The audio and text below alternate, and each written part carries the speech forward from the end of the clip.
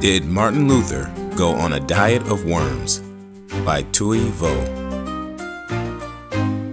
Did Martin Luther go on a diet of worms? Did he eat them?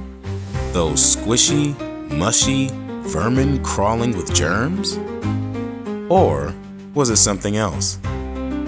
Listen in and see if this diet of worms is what it appears to be. This baby is Martin Luther. He was born in Germany on November the 10th, 1483. His dad worked in mining.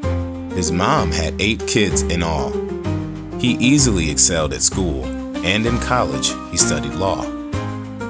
One day, on Luther's way home, a lightning bolt struck so closely that to Saint Anna he cried, since he nearly died, that if he lived, a monk he would be.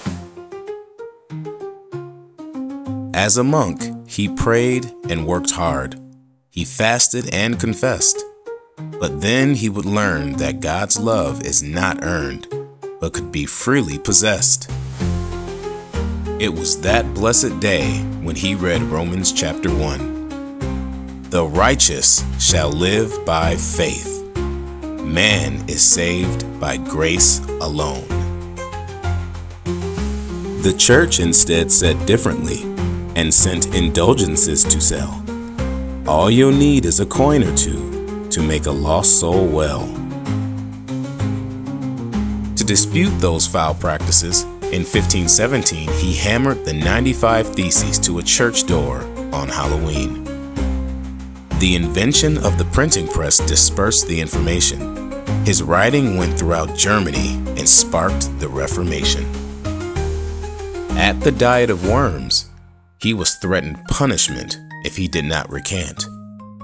But he could not go against conscience nor scripture, so he firmly held his stance. So you see, this diet was an assembly, and Worms was the city where Luther would be called to defend the 95 Theses, all his treaties, and the rest of the works he had penned.